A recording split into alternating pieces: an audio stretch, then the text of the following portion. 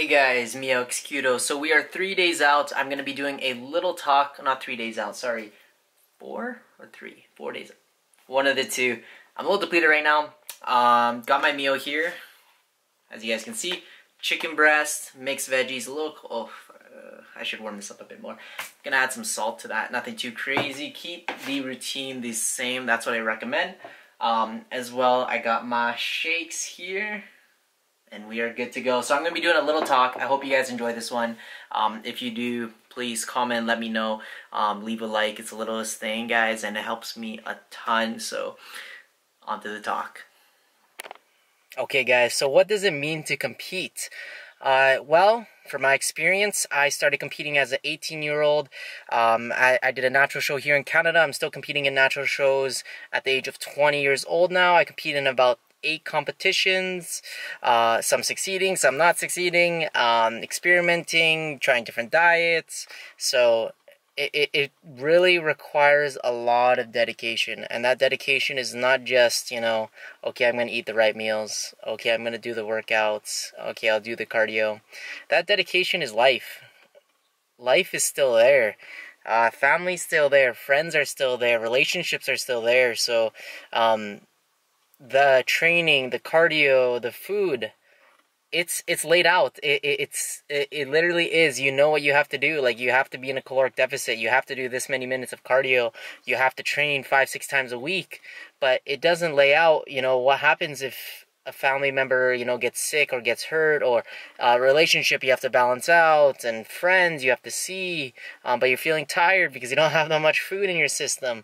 There's school, you have tests coming up, you have to study, work, if you have to work 12-hour shifts, 10-hour shifts, 5-hour shifts, whatever type of work it may be, if it's labor, there's those factors that a lot of people do not take into consideration. Those are probably the biggest factors I found to be when it comes to competing. When it comes to actually doing the diet, doing the workouts, doing the cardio, the hardest thing I personally would say is the cardio and the nutrition. First off, the nutrition is 24 hours. It's very easy to snack on anything because you have 24 hours of the day to literally, you see something, you can just put in your mouth and you're good, and that's extra calories on your total caloric intake for that day. The cardio, it tapers up and you have to do it in order to lose weight. Not necessarily you have to do it, but if you're competing and you want to get it really cut down physique, cardio is going to be a really huge benefit if you want to really striate your muscles. On top of that, the training is not so bad. If you only have to train for an hour, if you're cutting down, you don't have to do long training periods. Usually the intensity is fairly high, so 45 minutes, 30 minutes, all the way up to an hour and 15. So the training is nothing compared to eating food, doing your cardio, especially eating food, because eating food is 24/7. So, what it takes to compete is dedication. What it takes to compete is a balanced lifestyle. Whatever it is your balance is.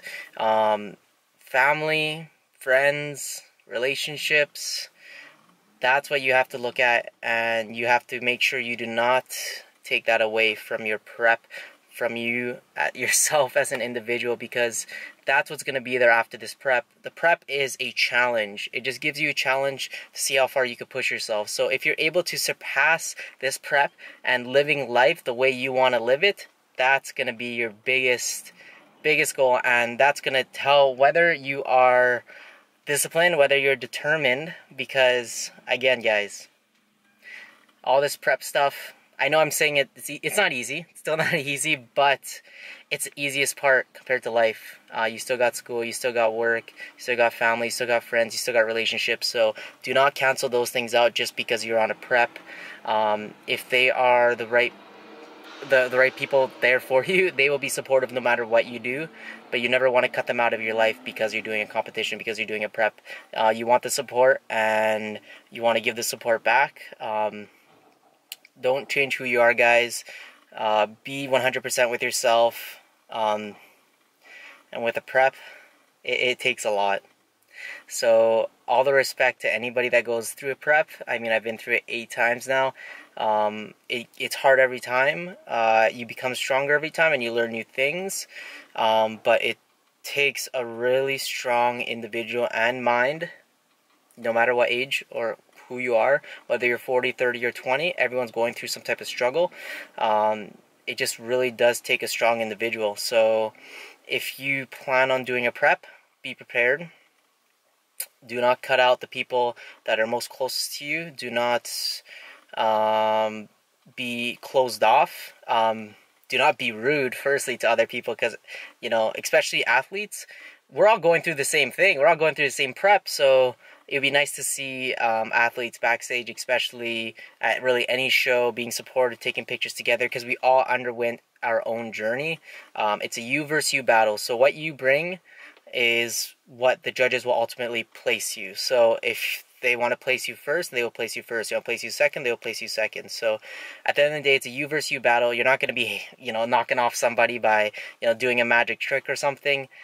Just bring your best, try your best. This is a journey. If you are going through a prep, I wish you the best of luck, and just push through it, guys, because every single day matters, every single second matters, and if you do the right things every single day, then tomorrow will be a better day. So, yeah, that was my little spiel. I hope you guys enjoyed this one. If you have any more questions or you want me to talk about something else, please leave it in the comments below. If you enjoyed it, please leave a like below.